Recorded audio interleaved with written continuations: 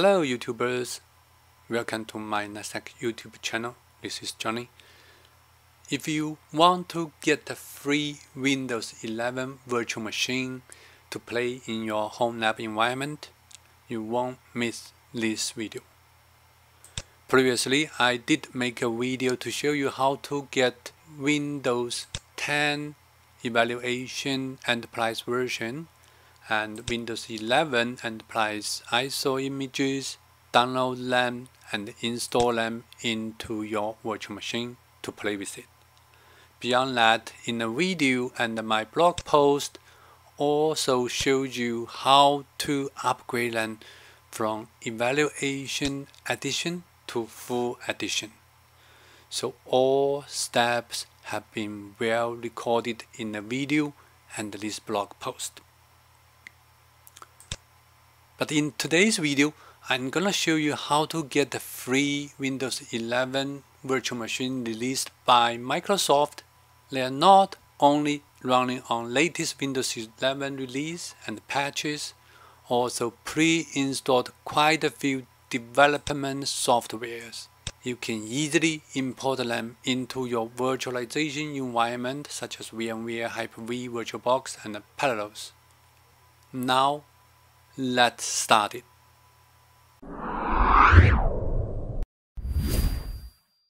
You might know Microsoft regularly release Windows Development Environment Virtual Machine for developer to use. They have different format of 4 different virtualization software: VMware Hyper-V VirtualBox and Parallels. So the latest release is July version, but the expiration date is October 10, 3 months, 90 days. It's based on Windows 11 build 226.21.1992. Most likely, Microsoft will release another new set of Windows 11 virtual machine on August, and the expiration date will be on November. So if you want to get the latest one, you just need to go to this URL and find our latest version and download it to play with it. That virtual machine will not be able to activate it because it's only used for evaluation. So it won't be able to activate it with production key, and it's only x86 version only, not ARM version. So you will find more frequently asked questions to explain what it looks like and what kind of issue it might have, what kind of limitation it has. I will post link in the video description. But for this video, I'm gonna show you how to download it and how to import into the virtual machine to play. And most importantly, I will show you how to upgrade it from evaluation version to full version, just like I did in my previous video. Now, let's start download it. The downloading is very simple process. Just need to go to this URL and then find out your virtualization software platform. I'm using VMware. If you're using Hyper-V, this is the link. If you're on VirtualBox or Parallels, then here are links. For me, just click VMware, then it should be automatically prompt you to downloading for this VMware software. It is downloading right now. It took probably 32 minutes to get it done. It's about 23.1 gigabytes, very large file. After you extract it, then it will be around 42 gigabytes. Basically, you will need about 70 gigabytes on your hard drive space to hold all the files. You need 23 gigabytes for your zip file, and then unzip it will take 42, so about 70 gig is good guess for you to have. So I'm gonna let it downloading. I will come back once it's completed.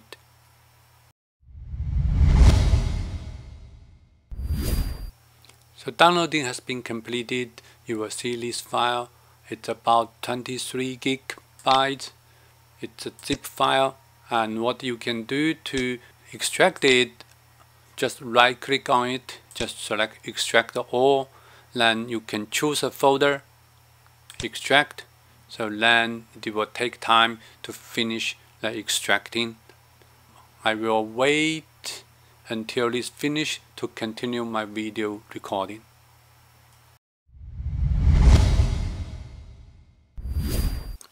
After 1 minute waiting, the file has been extracted. There's 3 files in the folder. One is disk file, one is virtualization format package file. That's the file you will need to open too. So you can double click on it to use your VMware Workstation or VMware Player to open it, or you can directly go to your VMware Workstation, choose Open, and directly open it. Once you open it, it will ask you to name it. So I'm gonna name as Windows 11 Develop Evaluation Version. So you're gonna choose where to store your files. So I'm gonna put on a C drive VMs folder. You may want to make a subfolder under VMs, but for me, this is just for testing. I put the VMs here. Then you need to do import. So import will get the package into your VMware Workstation, become a VM to use. Depending on your computer's performance, it may take 2-3 minutes to get it done. I will stop recording now and I will come back to continue the video after it's finished.